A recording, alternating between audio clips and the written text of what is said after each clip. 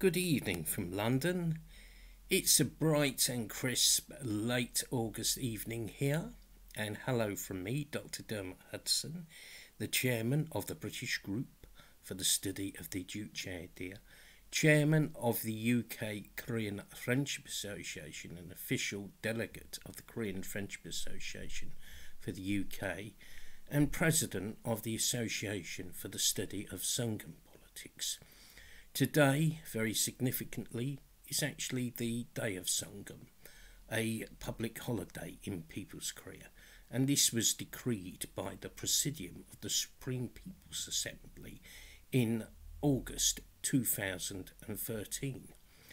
Today is the 60th anniversary of the start of the Songun revolutionary leadership of the great leader, Generalissimo, Kim Jong-il, and that is why August 25th is known as the Day of Songun.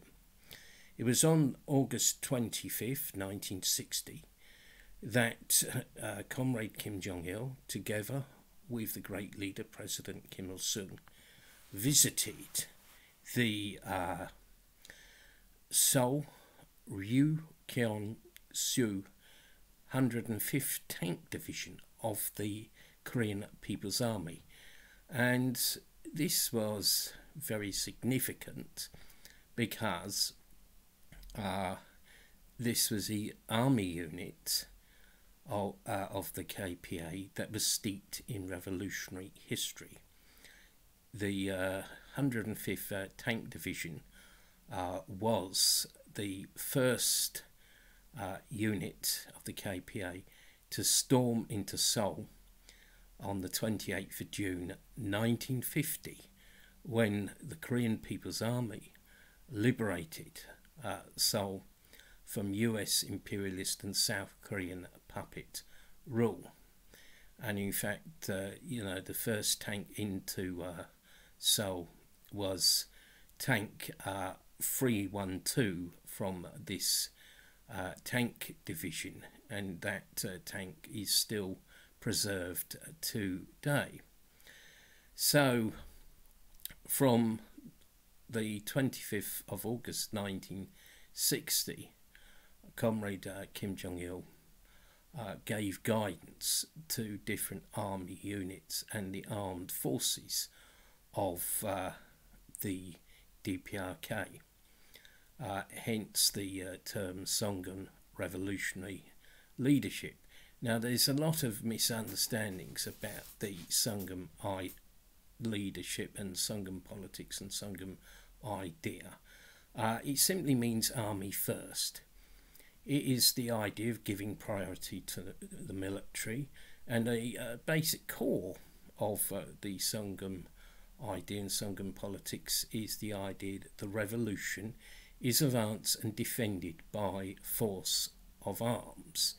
And this was a lesson of the learnt in the Korean Revolution, during the years of the anti-Japanese armed struggle and the Fatherland Liberation War, and also in the period after the end of the Fatherland Liberation War, the confrontation between People's Korea and US imperialism was very intense.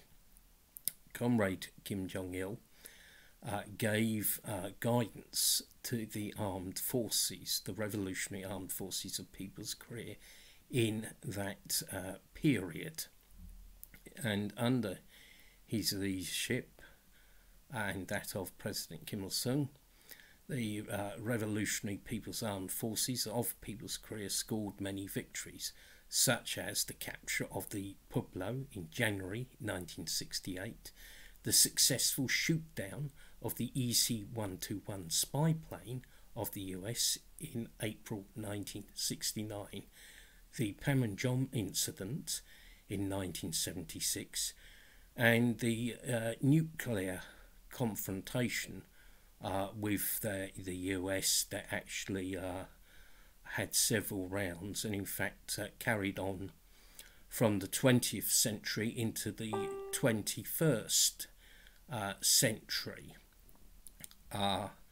So, you know, it was thanks to the Songun revolutionary leadership that the DPRK came out as the victor in all these confrontations.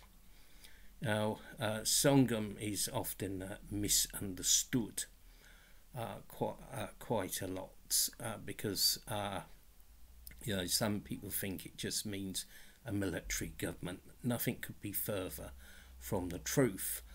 And in fact, military governments have been set up in capitalist countries basically when they've run into a severe crisis, and therefore it was necessary for the ruling class to dispense with any pretense at democracy and rule by military force. And you could see this in a number of countries where you had fascist dictatorships based on the military.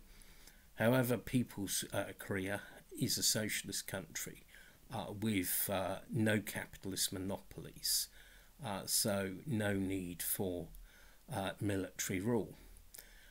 Moreover, it is based on army-people unity, and indeed the Songun revolutionary leadership of Comrade Kim Jong-il greatly enhanced that army-people unity.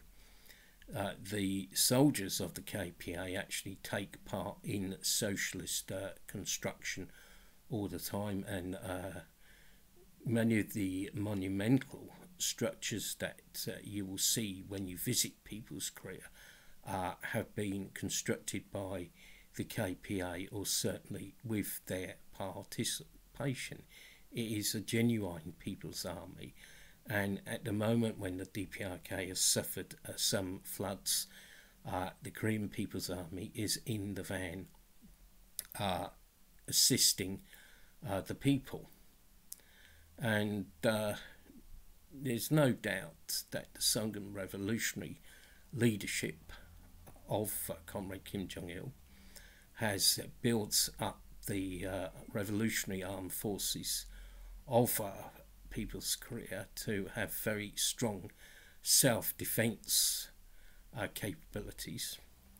The DPRK learnt through the anti-Japanese armed struggle and through the Fatherland Liberation War, and also through incidents like the Cuban Missile Crisis, when Cuba was betrayed by the Soviet Union, that they couldn't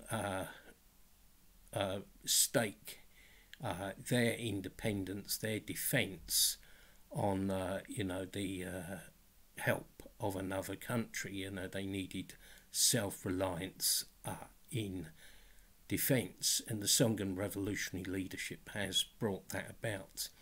Thanks to the Songun revolutionary leadership, the DPRK became a socialist nuclear power of Juche and an ICBM power.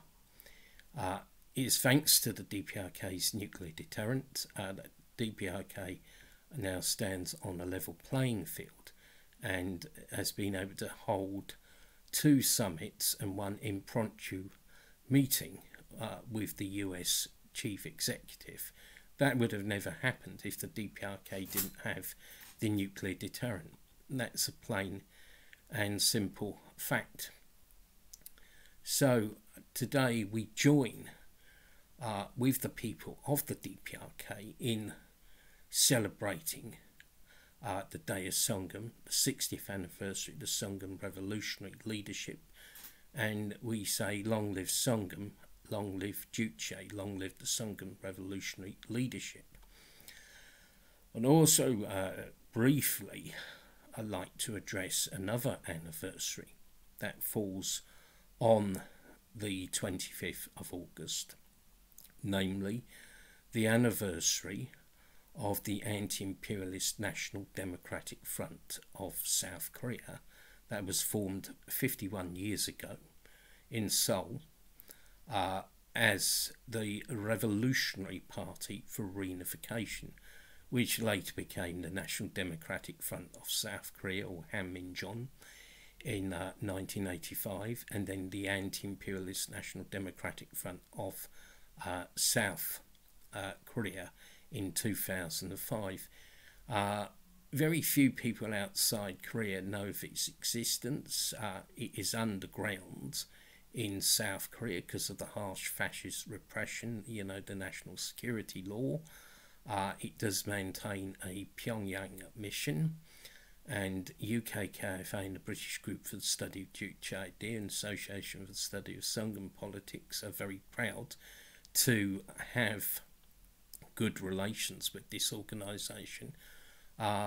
We believe that the struggle of the AINDF is vital to reunify Korea, and the AINDF is fighting under the banner of the Juche Idea and anti-imperialist independence. So we say, long live the Anti-Imperialist National Democratic Front of South Korea. Thank you for watching this video. I hope you've found it informative. Please subscribe to the channel if you're not already subscribed, and please support our events, which are mostly online, but real life events are coming soon.